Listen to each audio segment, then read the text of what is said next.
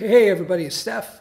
Would I be learning PHP in 2016, 2017?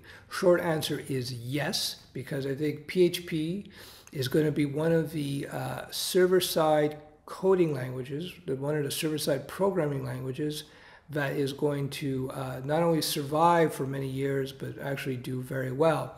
And there's a lot of structural reasons for that. Not necessarily coding reasons, but structural reasons. So let me explain.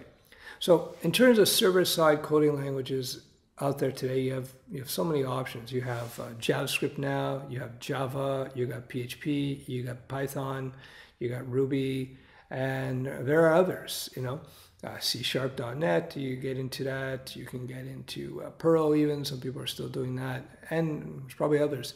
So will PHP do well in 2016, 17, and forward? Again, the short answer is yes, and the reason being is because PHP is in a unique position in that it's so ubiquitous. It is everywhere in terms of web development, whether it be simple little two-page dynamic websites. Dynamic websites are just websites connected to a server using coding, and it's an old 1990s term that. So whether it be a simple web app or something very complex where you're using a Laravel framework or a Symfony framework to back it, PHP is there, and it's everywhere. And one of the main reasons is because the three most popular content management systems in the world are written in PHP. That's WordPress, Joomla, and Drupal. So there's a heck of a lot of work working with small and medium-sized businesses and even some big businesses where they have their information side of their sites are driven by WordPress. So, and if you've worked with at all WordPress, love it or hate it, it is a PHP app.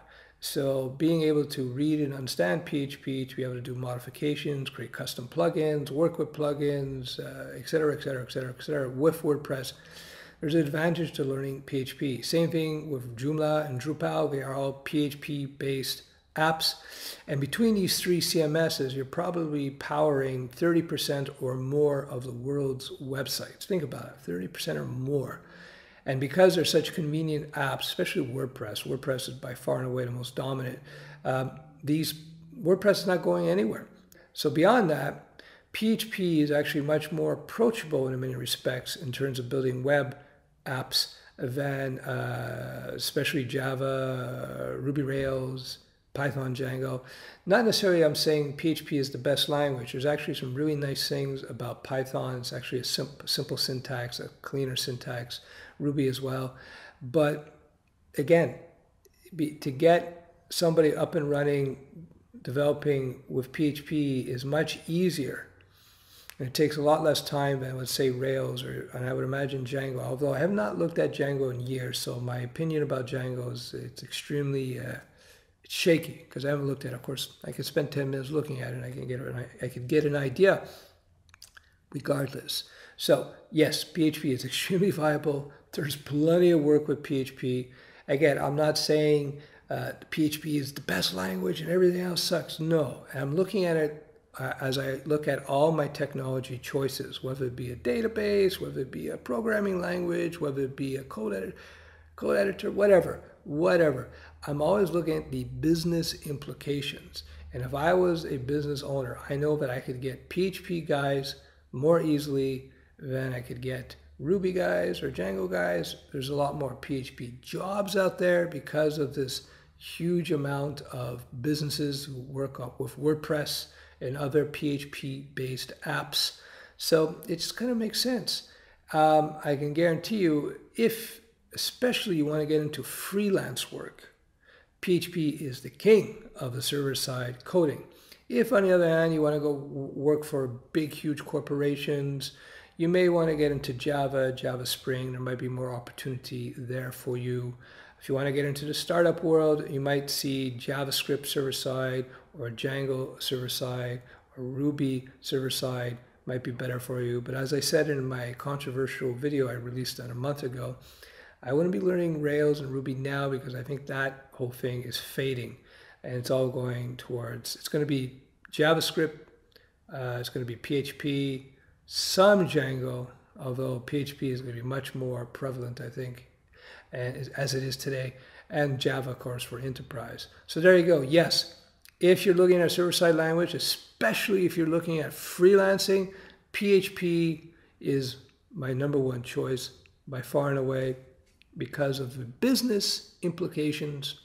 Because when one final thing, in terms to placate some of the nerds out there, I'm not saying PHP is the best language ever.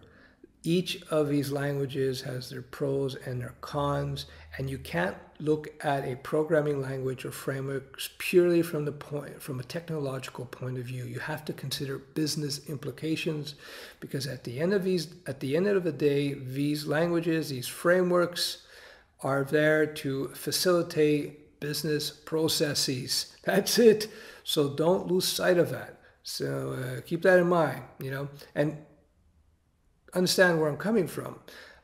I have written relatively few lines of PHP code compared to the amount of Java code I've written. I've written apps over the years. I've written apps in 8 or 9 languages. I've lost track now.